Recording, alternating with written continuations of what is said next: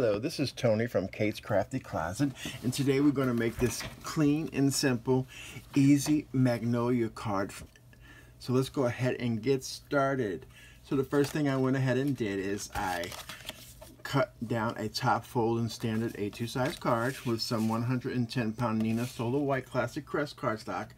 Then I went ahead and took this Gina Marie scalloped stitched rectangle die and I cut it out as well of some white cardstock.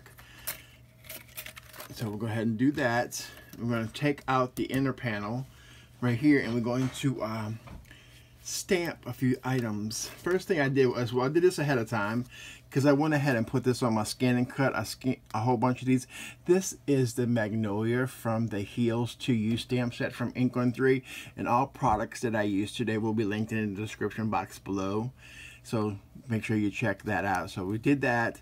There are coordinating dies for this stamp set in case you are interested in that as well. So what I'm going to do is I'm just going to put it where I might want it to be. Well, where I really technically want it to be, but all right. And then I'm going to grab some black ink.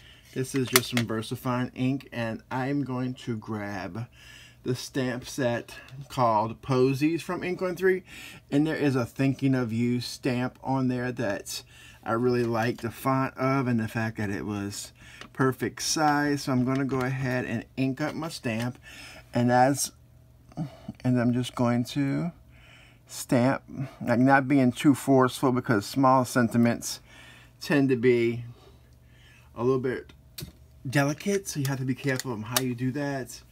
But so that is that part of the card. So we're going to put the panel to the side, and then we're going to make sure you don't have ink on your fingers like I do, and we're going to grab our Magnolia. And the first thing that we're going to do is I'm going to grab a yellow marker, and today I'm using this Chameleon marker right here. It's YL2, and I'm just going to go ahead and dab the center of that flower. Like growing up in New Orleans, magnolia trees were like plentiful, and I loved when they bloomed. It was just the amazing smell of it.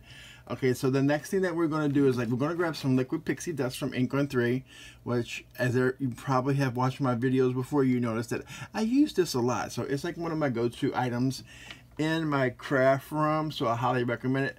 And I went ahead and put some in a water brush and diluted it with a little bit of water. And I will go ahead and link that video in the upper right-hand corner. So let's just go ahead, and I'm going to squeeze a little bit out on the side because it's just easier to control it that way. And I'm just going to go ahead and put it all over our Magnolia here because we want it to shimmer and shine. It's like I just love the sparkle of this liquid pixie dust. It's just like when you look at sparkle and glitter, like it's like it puts a smile on your face. And because I was using a little bit of a wet medium, that's why I went ahead and chose to use the VersaFine black Onyx ink, because it is watercolor friendly. And even though this is not watercolor, it's got water in it. So that way it wouldn't bleed everywhere. And if you want to go ahead and paint or color in your image, you most certainly can. But I just wanted to do something really easy, really simple today to make this card. So let's bring back our little panel in here.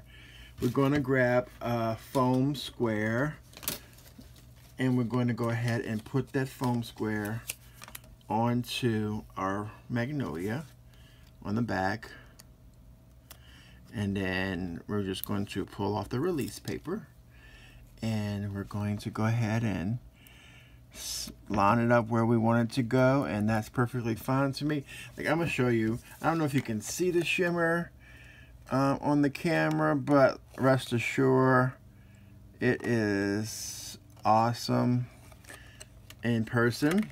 So next thing I'm going to go ahead and do is, like, I'm going to go ahead and put some more foam squares onto the back of our card for a little bit of dimension, and just the fact that it'll separate itself from the rest of that die cut to give it a little bit more of a 3D look, which was what I'm kind of going for today.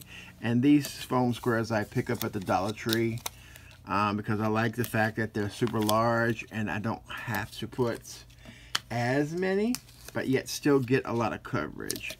And I always, every time I see them, I grab them because they don't always have these in stock. Okay, so I'm going to go ahead and pull off the release paper on these as well. I think you can use a craft pick, but today I'm just going to use my trusty fingers because it's, like I said in a prior video, this is one tool that I can never lose. I always know where it's at. It won't get absorbed into the abyss of my craft room, because I don't know about you all, I have stuff that just tends to disappear. Like you don't know where it is. Like you just had it 3 seconds ago, next thing you know it's like bye, it's gone.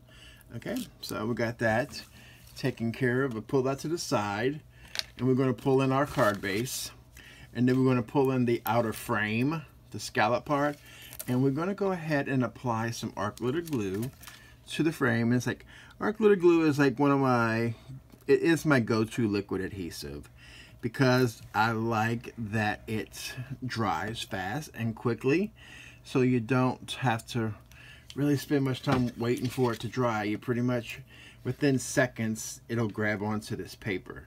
So carefully, I'm going to do my best to line it up, and if I don't line it up, I'm okay as long as it gets on there. So that's what I tell myself all the time. So there we go, and I'm going to go ahead and add some arc glitter glue to my foam squares.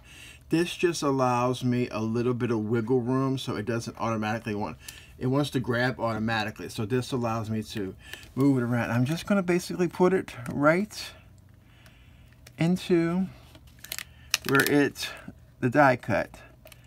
Then it'll be 3D. And there is our card for today. Now, how easy was that? Like, it doesn't get much easier than that card. So, if you haven't subscribed already, make sure you hit that subscribe button. And when the notification bell comes in, make sure you hit that so you get notified anytime I go live or anytime I put on a new video. And also make sure if you like this video, please hit that big thumbs up. I would appreciate it. And all my social media is also linked down in the description box below. And again, thank you all for joining me today, and y'all have a crafty day, y'all.